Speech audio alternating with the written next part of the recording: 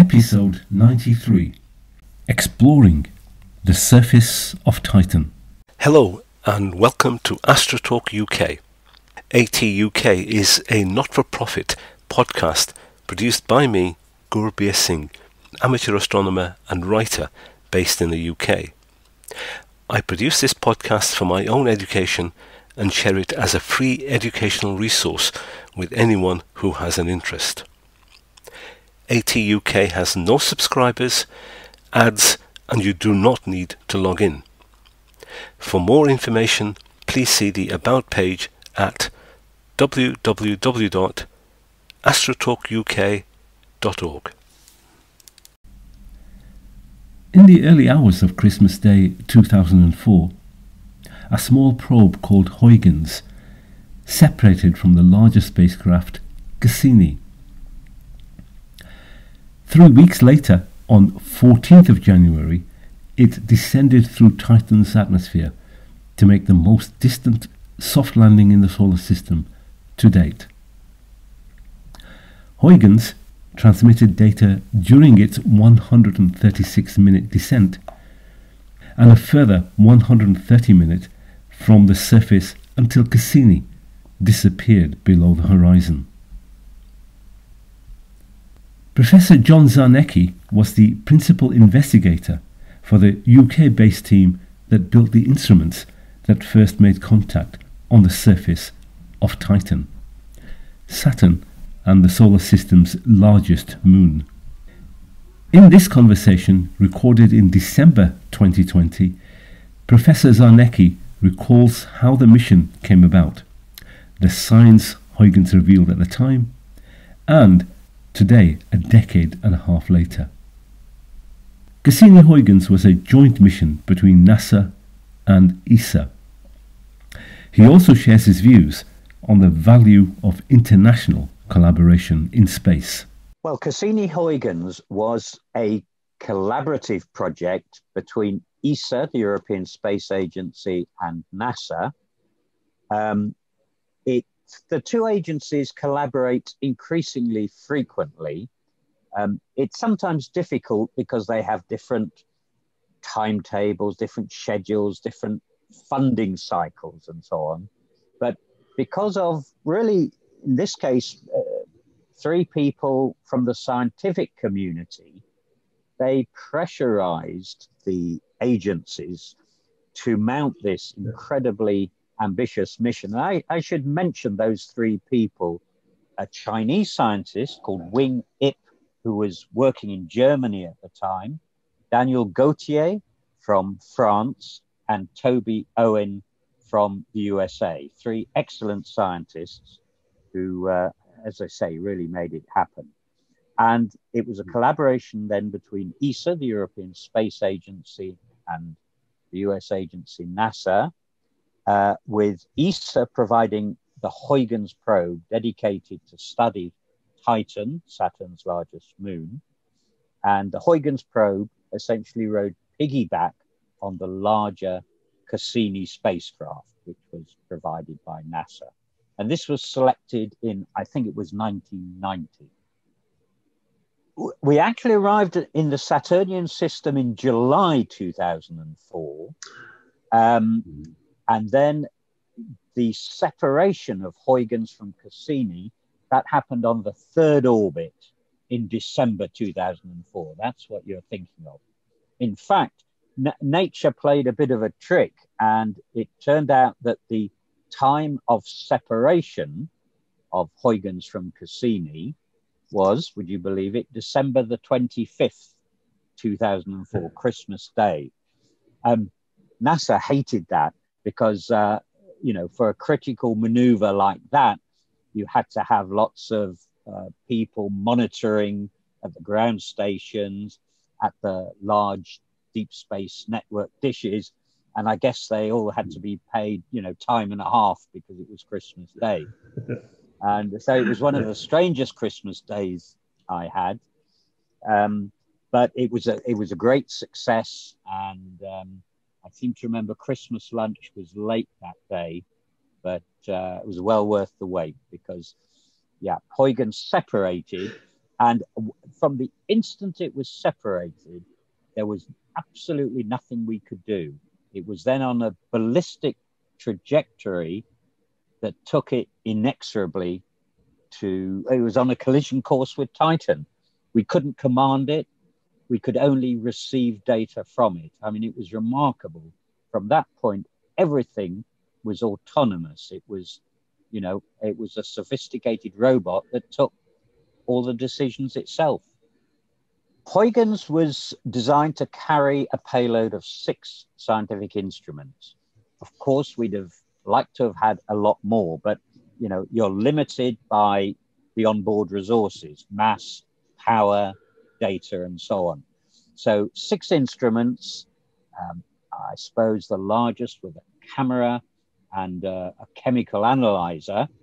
And I was selected to provide something called the Surface Science Package. And as the name implies, we were trying to measure the properties of the surface of Titan.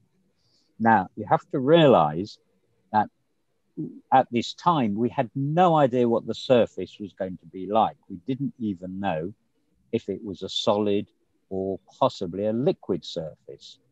And survival of the probe on the surface was far from guaranteed.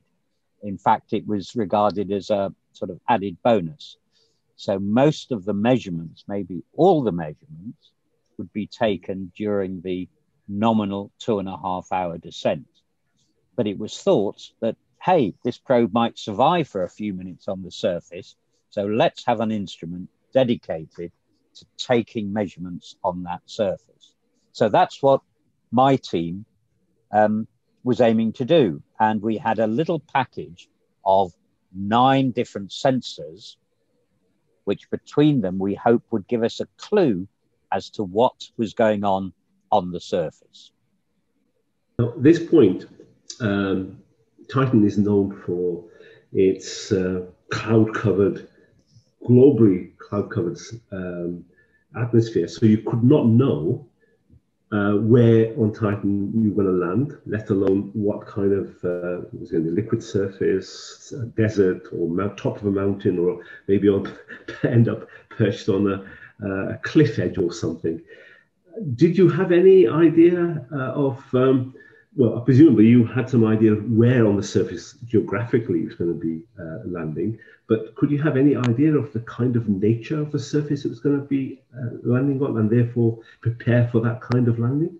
Right, we knew where we were going to land, at least approximately geographically, about, from memory, latitude of 20 degrees north of the equator.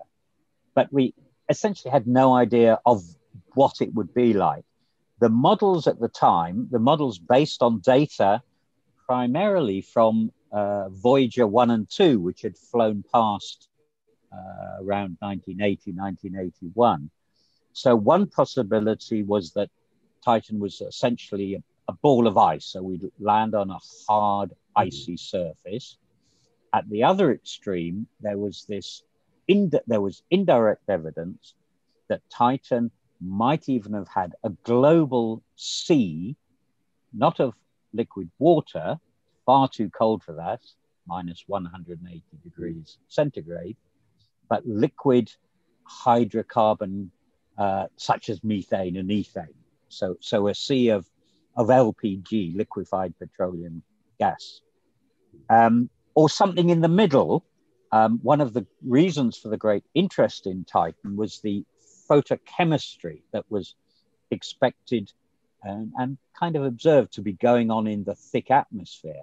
And a product of that chemistry, which would rain out on the surface perhaps, would be, to use a technical term, goo or gunge, sort of a bit like tar or heavy oil. So we could either have a hard hit on the surface, we could splash down, or we could kind of splosh down into a gungy, tarry surface. So it could have been any of those. We had no idea. I mean, that was one of the reasons for having a dedicated probe. Did you in any way, or rather, how could you prepare a vehicle to land on a surface with such unknown variation, as you say, from very hard rock-like surface to a splashdown or something in between. What could the? How do you go about trying to design something like that with so many unknowns? Well, the truth is we didn't. This is why, because of this incredible uncertainty concerning the surface, Huygens was designed essentially as an atmospheric probe. In fact, I used to get into trouble, terrible trouble from ESA, if I called it a lander, because they, of course, had contracts with the aerospace companies who were building the probe. And they couldn't really put a contract on them that ensured that the probe would survive in this unknown environment. I mean, it would have added probably millions of euros to the cost. So survival on the surface was always, I think technically they described it as a goal. So it was would be nice to have, if you know what I mean. And the critical measurements were designed to be done during the descent. Now, from an engineering perspective, the whole mission was aimed at 3 minutes on the surface. That was regarded as the best we could get. So our instruments were designed for 3 minutes.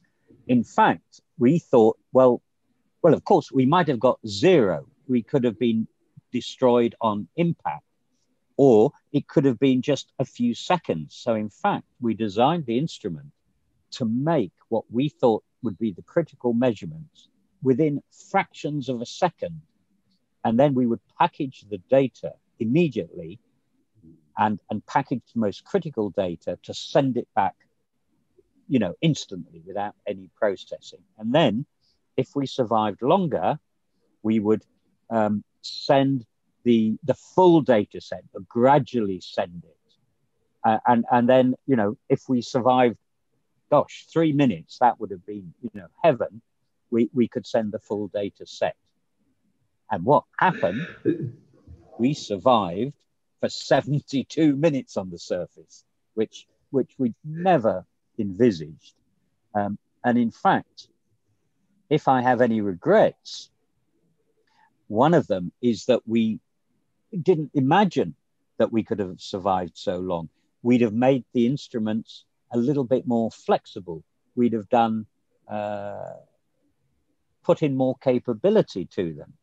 And in fact, the camera, which was not part of my instrument, the camera took 72 minutes of images of the same scene. There was no ability to scan around, to pan. Right. And, we would joke afterwards that there were probably a bunch of penguins sitting on the other side of the probe, making faces at us. But we just didn't know because, as I say, we just couldn't imagine it. It was so challenging, so difficult. We thought that the survival for seconds or a few minutes was the best we could expect. I mean, it's fascinating that you have to deal with contingencies for so many variety of so many different scenarios. And of course, I remember when Apollo 11 landed, one of the tasks that Neil Armstrong had was to pick up a rock and stow it away. One of his first things to do, just in case they had to leave rather urgently and quickly. Absolutely. Okay, so if I take you back then, on the 25th of December 2004, the Huygens probe separates from the mothership Cassini, which is going to remain in orbit around Saturn. It starts its journey, as you said, completely autonomously on its way to the surface of Titan. Majority of the data that you're going to collect is going to be collected during the descent. So if you just take us through, once the Huygens has left Cassini, first of all, is the data transmission from Huygens directly to Earth or via Cassini as it's orbiting Saturn? So the data transmission from Huygens to the Earth was via Cassini. We just didn't have enough power on board or a large enough dish to be able to transmit directly to the Earth. So from the very beginning of the design of the mission, Cassini was planned to be the relay. And so during the descent, Cassini had to point its antenna, its 4-meter dish, at where it thought Huygens was. Now, luckily, it had a fairly broad beam of acceptance of data, but that was always a worry. In the most extreme case, if the winds were very different from what we thought, it was possible that Huygens would have been blown out of the field of vision, if you like, of Cassini. So Cassini just looked and stared at where it thought Huygens was and just sucked up anything that was transmitted to it. It, in fact, stared for over 4 hours, even though in reality, the Huygens mission would have been shorter than that. And once it had done that, it immediately turned towards Earth to send the Huygens data back to Earth. It was regarded as so critical, you didn't want to run the risk that something would happen to Cassini. So that was done, or at least it was done as soon as it was possible, as soon as Cassini was in sight of the large dishes on Earth. And of course, the data on Cassini was recorded redundantly, was recorded on 2 memories for redundancy. So as Huygens is approaching the atmosphere, the upper atmosphere of Titan, I'm assuming there's going to be some sort of aerobraking and then the descent through the atmosphere using parachutes. So just take us through that journey of Huygens through the atmosphere of Titan. So the journey from release by Cassini is nominally a gentle one. Huygens is spinning slowly for stability. I think it's 7 revs per minute, something like that. And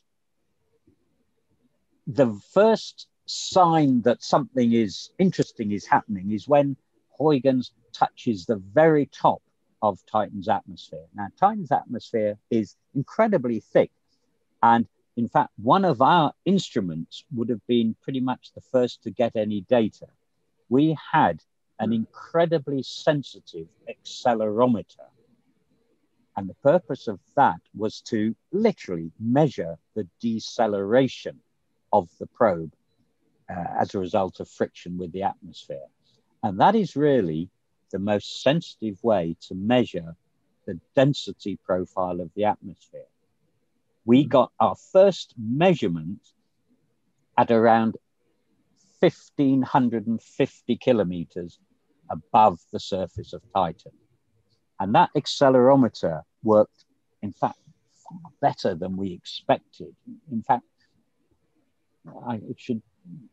I'll tell you this. Even to this day, we don't quite understand why it worked so well. In some ways, the space environment is actually quite nice and, noise free, and that's probably why it worked so well. So then over the next 2 minutes, the probe experienced enormous deceleration as it plowed into this thick atmosphere. And that's where the front heat shield came into play. It had 2 functions. One is to decelerate, to slow it down from the speed of around 7 kilometers per second. So it's really moving. But the other thing that it has to do, this slowing down generates enormous heat. So this heat shield, it's like, probes which re-enter the Earth's atmosphere, only more extreme. So it has to dissipate enormous amount of heat, and it ablates, material is burnt off and blows away. So that takes about 2 minutes. And then, and this is all controlled automatically, at a certain point, just around a point of maximum deceleration, the first parachute was deployed, pilot parachute. And then that's at about a height of, it turned out, about 150 kilometers above the surface, 180, something like that. And then basically it's a question of drifting down under a series of 3 parachutes, which gave us 2 hours and 27 minutes. Once the probe has left Cassini, Huygens can only communicate via Cassini, and Cassini is orbiting Saturn. So it's a very dynamic environment where both spacecraft are moving. Yes. Were you able to get that measurement of the very first encounter of Huygens with the atmosphere of Titan at altitude of 15,500 or 1,500 kilometers, beg your pardon, in real time, or did you have to wait for Cassini to complete an orbit or something? That's a very good question. In fact, the whole series of events was quite surreal in one respect, because there we all were at the European Space Operations Center in Darmstadt in Germany, knowing that whatever was going to happen was actually happening now, if you like, in the morning of Friday, and we knew nothing about it. And in fact, because of the series of operations, Cassini pointing its dish at Huygens, and then only later turning to send the data back to Earth. And it took about 90 minutes for the signal to travel from Cassini to Earth, just at the speed of light. So we were expecting to find out what was happening something like 4 or 5 hours after it had all happened. So that was a very strange feeling. In fact, we did get some advanced warning. And this is, I think, a fascinating story. We'd always asked ESA, was there any chance of picking up any data directly from Huygens at the Earth? And it was always said, and this was certainly the case when the mission was designed, that the technology was totally beyond achieving that. There was no way that would work. But as you know, technology doesn't stand still. So 15 years after the design, or let's say 12 years, we were still pushing ESA, and they said, well, you know, technology has moved on, and especially the big move forward was in the low noise amplifiers and you know, at large dishes, large receivers on the Earth. So I think around 2002, ESA put out a little study contract to people who knew about this. And they came back and said, with the latest receivers at the world's largest dishes, it might be possible to pick up something from Huygens directly. So we got the Parkes dish in Australia and Greenbank in West Virginia, 2 of the largest dishes in the world, to try to listen to Huygens. Now, and they succeeded. They didn't pick up the data, but they picked up the carrier signal. So if you like, the background hum, it was right on the limit of detectability. And I think it was Greenbank at the time when Huygens, we knew, should be descending through the atmosphere. They picked up the carrier. And the fact that they were picking it up meant that Huygens hadn't burnt up, wasn't in 1,000 pieces. It was transmitting. We didn't know what it was transmitting, but it was transmitting. And that was fabulous news. So, and that was a bonus. We didn't expect that. So we knew that, and that was coming to, as it turned out, that signal, the carrier, we got, in fact, lots of science out of that, because by looking at the Doppler shift of that signal, you could reconstruct that in terms of the motion of Huygens. And you could see it, you could work out its speed, and you could see that changing during the descent. You could see it being blown by the wind. You could see the wind changing speed and changing direction. And then you could see it sitting on the surface. You know, obviously the speed changed suddenly at the point of impact. Now, this took a lot of processing to get that information, but it was an extra piece of science. So, and that's science just from the carrier wave. There's no data in there. It's just pure signal. And if I can just take you further along the same thought, and I think these kinds of experiments have been done on other planetary missions. So when Huygens is on the surface and is transmitting data to Cassini, that data transmission, now it's not just a carrier, but it's actually carrier plus the data. Does that itself tell you something about the atmosphere through which that signal is transmitting? That's a very good question, and I'm not sure that I can answer it. I mean, the main data on the atmosphere came from the direct in situ measurements. So, for example, the chemical composition from the mass spectrometer, you know, literally Huygens was sniffing the gas and analyzing it. And our instruments and those from a colleague measured the physical structure, the pressure, the temperature, and the density as we descended. There's some information, I think, from the radio signal, from the absorption and the change of polarization. But the major data on the composition and the structure of the atmosphere came from Huygens itself being embedded in that atmosphere.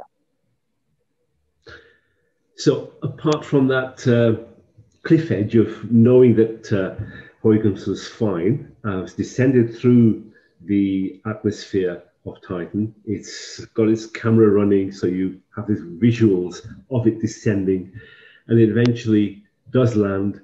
And if you can tell us now, what kind of surface did it land on? How would you describe it? And what kind of, what did the surface look like? And if this is possible, how did it compare with what you thought it might look like? Once we picked up the signals from Cassini, but ultimately from Huygens, and I should just tell you that was a cliffhanger, because the signal from Huygens came later than we thought, by minutes, tens of minutes even. So there was a bit of a cliff edge there. It was very nerve-wracking. But the point came at which suddenly we saw real data from Huygens. So though this was 4 or 5 hours after the event, maybe even longer, it was as if we were watching the whole thing happen in real time. So we were sitting in the control room in Germany, watching the data streams coming in. And of course, data streams, these are just a series of numbers. And we weren't getting the real-time images. They needed some processing. But my team was sitting, looking at the data, and some of it was relatively easy to process. We could see the probe moving slightly, swinging, for example, as it descended. And I can remember as time went on, we were realizing we were getting closer and closer to the surface, and data was still pouring in. I mean, we were absolutely over the moon, literally, with this data pouring in. We didn't know what it all meant in real time. And then suddenly, I can't remember which sensor it was, but one of them, probably one of the accelerometers, one of my colleagues was monitoring it, and it suddenly went to zero. So we'd hit the surface, and I remember he shouted out, "We're on the surface," and everyone was shouting and screaming, and the data was still coming in. we'd landed, but there was still data there. It was absolutely remarkable. And the guys who understood these sensors, they said, yeah, the data looks good. I think the sensors are working. And then it took the camera team about an hour or two to process. They had to clean up the images and so on, and do a bit of processing, because everything had to be very compressed because we had very limited data. And I can remember the press were there, and they came into the operations room with the first image. In fact, I think they came in with the landing image. So we saw the view looking out across the surface of Titan with little pebbles and an undulating surface with a strong orange tinge because of light scattered by the thick clouds on Titan. And well, it was just stunning. It's very hard to put into words the emotions when you realize that your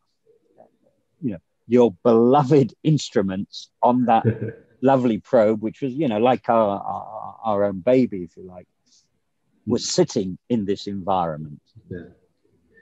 One of the bits that I remember from the visuals, from the pictures, from the camera, was the shadow of the parachute. As it's immediately after landing, the parachute descends, and you can see the shadow of the parachute. The shadow, absolutely incredible. Yes. And it was purely by chance that I'm guessing that the camera was facing the direction where the shadow of the parachute would fall. Indeed, it would be nice to say that was all designed, but that was a little piece of luck. But as I said, the camera then produced 72 minutes of essentially the same image. In fact, the instruments and the Huygens probe worked for longer on the surface. The reason that we lost any more data was that literally Cassini disappeared over the horizon. So Cassini was flying overhead, I think, 50,000 kilometers to act as the relay. And of course, it gradually disappeared over the horizon. So we believe from the telemetry, from the housekeeping data, that we had about 10 to 20 more minutes of power in the batteries. So there's a bit of data floating around the universe from Huygens that was transmitted, but Cassini didn't get it. So somebody out there might be getting some strange signals from Huygens. And it was just when the penguins came round to the other side as well, I'm sure. So it's interesting. So the time limit for Huygens to transmit was limited by the battery, but also when Cassini was overhead over Titan. And of course, it's quite a complex orbit that would bring Cassini back over to Titan, but that would be weeks and months later before. That's right. Cassini reappeared over Titan. I think then the orbit was something like 40 days. So by that time, the batteries would have been dead. Even though the thermal design, it worked very well, because remember, Titan is minus 180 degrees. We hardly saw any drop in temperature. But by then, 40 days later, Huygens would have been frozen. The electronics would have stopped working. So I would love to see it one day. I regard it as a heritage site. It's a piece of human archaeology. And one day, probably not in my lifetime, it'll be found. And it'll actually be an interesting bit of science. I think the coatings and coverings on it from the chemistry in Titan's atmosphere will actually be quite instructive. I'm sure there'll be a couple of scientific papers to be got just from that. Well, I think it was the scientist Carl Sagan who said that there's only going to be one generation which explores the solar system for the first time. And I think the work that you and your team did on the surface of Titan was that very first time, and it's something so unique. And thank you very much for sharing that particular episode. Now, it's been about a decade and a half since that particular instance of the landing. But of course, Cassini was in orbit over Saturn for a long time, and it took many additional images from orbit of Titan. What have we learned from these signs, not just from Huygens, but from Cassini, about the surface of Titan? Let me say a little bit about Huygens and Cassini. Huygens essentially made measurements over an area on the surface of Titan of at most 100 square kilometers. When it came through the clouds and started to see with the camera the surface, that was an area of about 100 square kilometers. And in fact, my instrument, the penetrometer, which pushed into the surface of Titan and kind of told us something about its physical makeup, measured 1 square centimeter, maybe 2 square centimeters. Now, you've got to remember, surface of Titan is about 80 million square kilometers. So that's sampling, isn't it? You know, Cassini had about 120 or so flybys of Titan in its 13-year life. And so it made measurements eventually of much of the surface of Titan. So we've got this contrast between Huygens giving us sort of details of a limited area and Cassini having wider coverage, but of course not the resolution. It had several instruments which were able to peer through the clouds to a greater or lesser extent. The visible camera, and which had some windows in the near infrared where it could sort of see the surface. And the radar probably gave us the best coverage of the surface, but with resolution of kilometers, several kilometers at best. So what did those tell us? Well, the first thing is that though Huygens landed in what we think is a dried up lake, there was no direct evidence of large bodies of standing liquid where we were. Though we think the surface was damp, the liquid wasn't standing on the surface. Cassini found, particularly in the polar regions, large lakes and even seas of liquid methane and ethane on the surface. So the largest is just larger than the largest inland seas on Earth. I think the area is about 400,000 square kilometers, which is bigger than the largest of the Great Lakes or the Caspian Sea. So these are really substantial bodies of liquid. So it found, and I think those covered in the polar regions about 10% of the surface. And it saw rivers feeding some of these lakes. In the equatorial regions, these looked much drier. There were indications of not mountains, but certainly hills. Maybe the largest elevation was hundreds of meters, maybe a kilometer. And one feature which seems quite common, the best word I can use or expression is dune fields. So dunes, like in the Sahara Desert, for example, so undulating periodic structures of what we're not sure. And not sand as in deserts on Earth, but probably particles of dried up organic material, perhaps the stuff which rains out of the atmosphere, then dries on the surface and is blown by the light wind into these dune-like features. Those seem fairly common, certainly in the equatorial regions. And then also just a few impact craters, probably no more than a dozen at very most. Remember, with a thick atmosphere and probably active geology to an extent. These would either, the atmosphere would cause meteoroids to burn up, and with the surface being active, any craters that are produced would generally, over the thousands, millions of years, would have been obliterated, as happens on Earth. But there were certainly a few seen, and perhaps most tantalizingly, some evidence maybe of what we call cryovolcanoes, so low temperature volcanism. And was there much evidence of water? There were a lot of, you mentioned hills and mountains. What kind of material would they be made of? Well, we know Titan is probably 60% icy material, 40% rocky.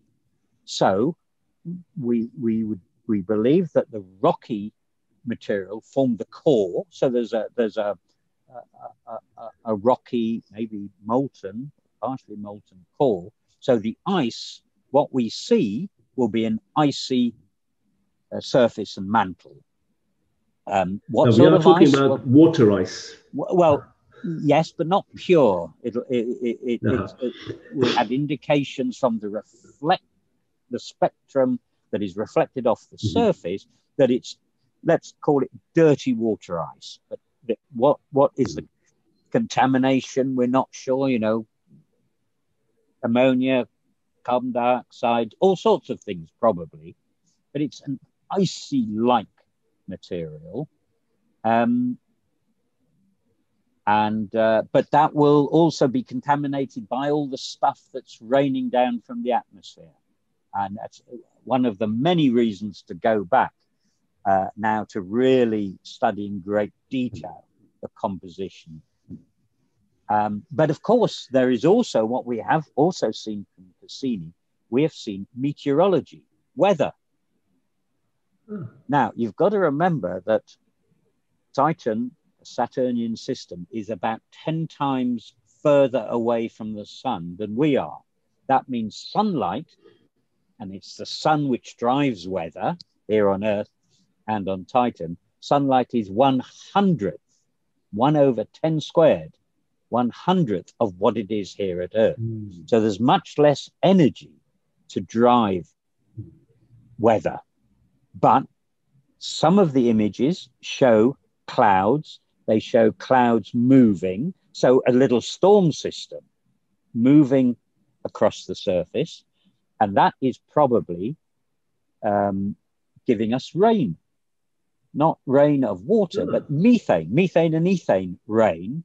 That is falling on the hills, feeding the rivers, which are seen, which then flows into the lakes and seas. So the fascinating thing is that we see, just like we have on Earth a water cycle, on Titan we have a methane cycle. And would you believe that as Earth, the conditions on the surface of the Earth we are near what is called the triple point of water, which means on Earth, water can exist as a solid, a liquid, or a gas. On Titan, exactly the same happens with methane. Methane is near the triple point, at the surface, triple point of methane. So really, methane is playing the role on Titan that water does here on Earth. So what a laboratory for doing meteorology with different materials and different physical conditions. But physics, we believe, is the same anywhere in the universe, including Titan. Some exciting possibilities there for astrobiology. I'll leave that for another time. I would like to ask you, first of all, I just share with you, I remember when I was a teenager looking and reading a lot of sci-fi and looking at these artists who would portray as of outer world scenes. And I think one of the contributions that your mission has done is actually realized for me in practical terms of having gone there and taken some images of these alien, I call them alien worlds. And it's no longer science fiction, but fiction. That if we think forward just, I think, 15 years, we have the possibility that when the Dragonfly mission deploys on the surface of Titan, we're going to have essentially a drone flying around 500 meters, kilometer above the surface of Titan, with, of course, an onboard camera. So we are going to be flying around over the surface of this alien world. And you know, gradually it will feel a lot less alien as we you know, we can fly around ourselves over this surface. Dragonfly mission to Titan, which has been selected by NASA and is currently under construction, it's led by a husband and wife team. The leader is Elizabeth Turtle. She's, I think, the principal investigator, and the chief scientist is her husband, Ralph Lorenz. Now, Ralph was my PhD student at the University of Kent when we started Cassini-Huygens way back around 1990. So I feel connected through the two of them. They were both with me at the launch of Cassini-Huygens back in 1997.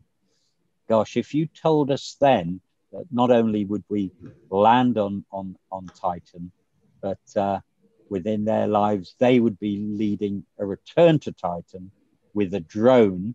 Technically, I think it's called a quadcopter. Gosh, we would not have believed that. The adventure continues. Okay, if I can now change topics a little bit. Cassini-Huygens was a collaboration, as you've already said, between NASA and the European Space Agency. You've spoken at length before about international cooperation in space in particular. Given the geopolitics of the world, and they're always continuing, they're always shifting, how important a role do you think space, in particular the European Space Agency, plays in bringing countries together? Well, you know, I'm an aging hippie. I'm a product of the 1960s, so I still have in me, despite all the terrible things that happen, I still have this idealism. I still believe in peace and love, man, and think we can, you know, live in harmony peacefully. And space is one of those environments where it does happen. I think I'm not being, you know, overly idealistic and optimistic here. I mean, ESA is a great example. When I think this mission started, I think I remember on the slides that I used to show, there were 16 flags along the bottom. I think ESA is now 22 member states. And for most of us who work in space in Europe, we don't think twice about it. I mean, it's always like this, you know.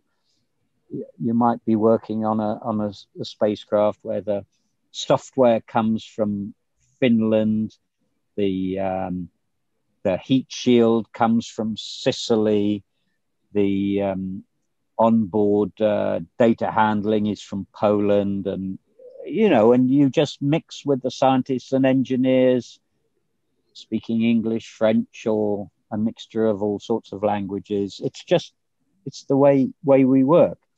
And ESA, I think, also, partly because of its position and geopolitics, it's able to work and collaborate with most spacefaring nations of the world, and does on the whole successfully. I mean, there are issues and challenges. At the working level, I have to say, on the whole, it works remarkably well. And to me, it's one of the great pleasures. I mean, it's not just the quest for knowledge, the quest for science, the discovery, the exploration, but the fact that there are environments in which we can work across boundaries seamlessly. It's not about making money.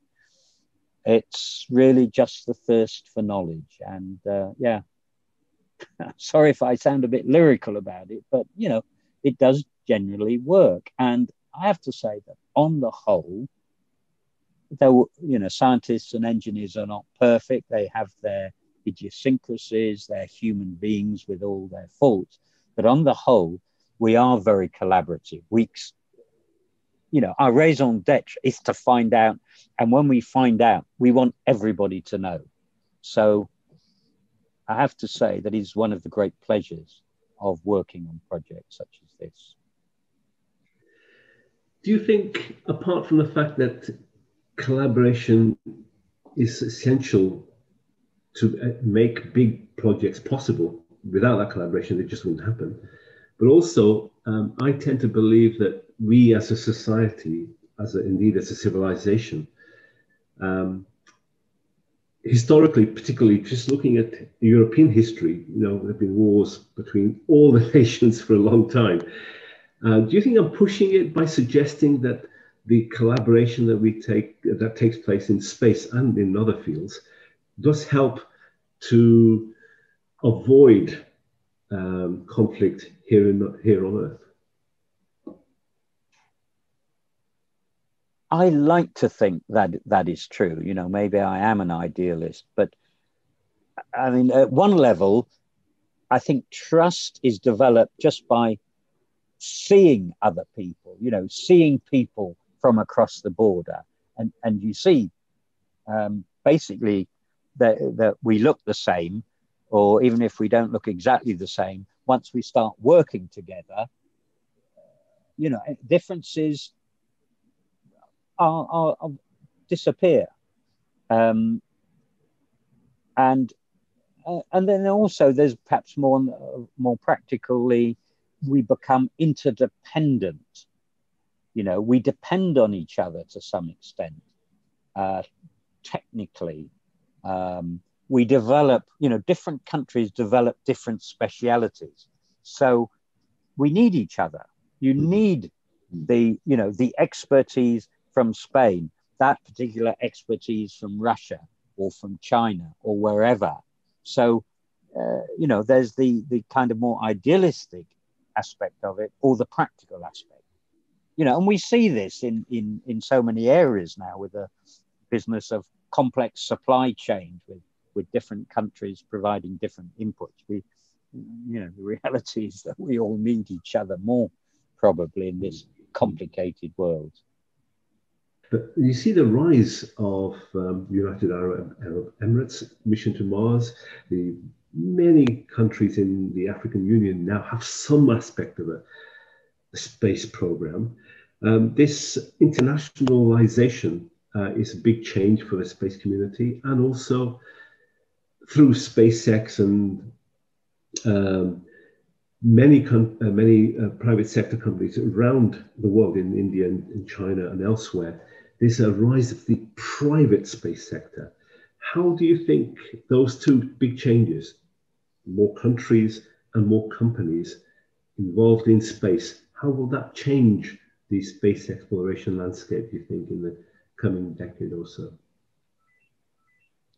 When I started as a fresh-faced young research student, there were very few players in space. I mean, it was really the Soviet Union and the USA, with, you know, Europe as a bit player.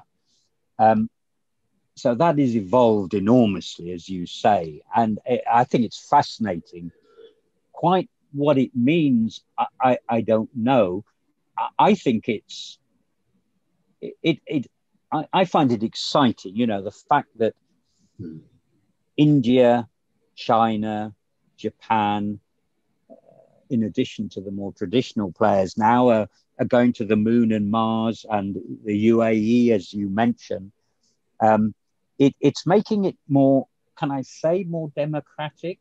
I'm not sure if that's the right word. Certainly more players. I think it's great for the citizens of the world.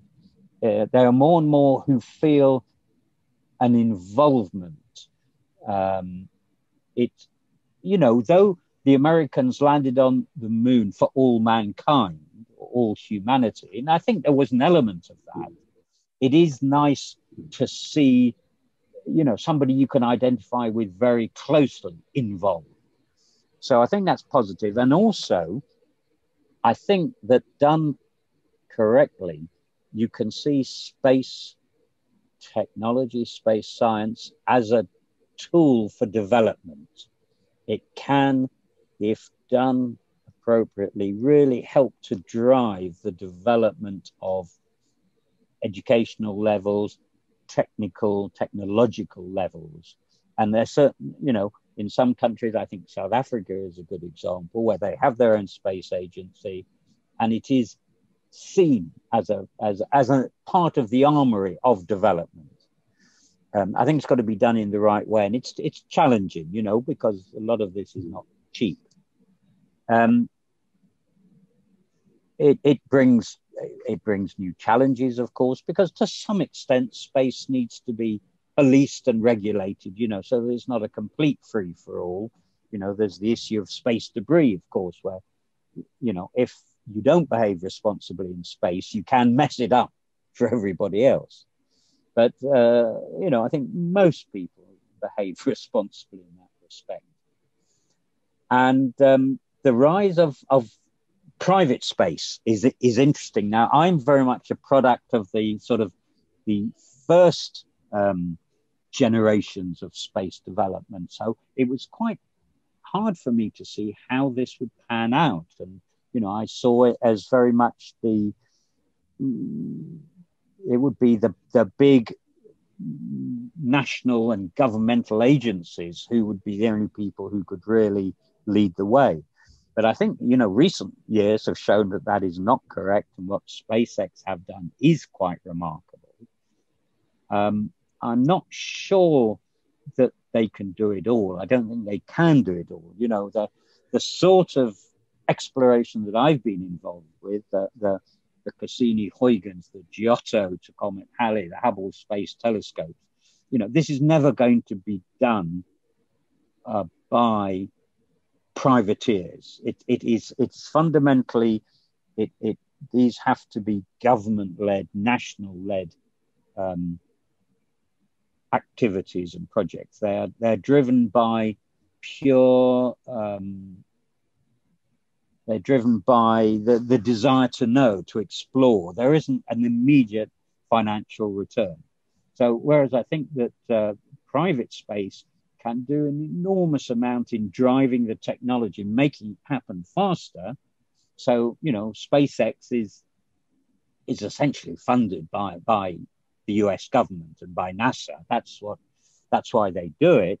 And they probably do it quicker than if it was left to the rather cumbersome government agency. So, yeah, I think it's going to be a marriage between the two. Having said that, looking ahead, maybe when we can prospect minerals from asteroids, then there'll be a role for the privateer, as I suppose there was, thinking back to the Californian gold rush and things like that. The same will happen in space. But it's an exciting time, that's for sure. Finish with this thought. You were a professor at the Open University, which is centered in Milton Keynes. So there's some scientific instruments which started their journey from Milton Keynes, which are today on the surface of an alien planet, 1.5 billion kilometers away. And I know there are many other people involved, but I just want to thank you for taking us on that journey of exploration. Been very satisfying, and not something I ever thought I would actually get to see in my lifetime. Really appreciate your time. Well, thank you. I am privileged to be of the generation who, as you reminded me earlier, that we are of the generation, a unique generation that have been the first to make these discoveries in our solar system. So I feel so privileged.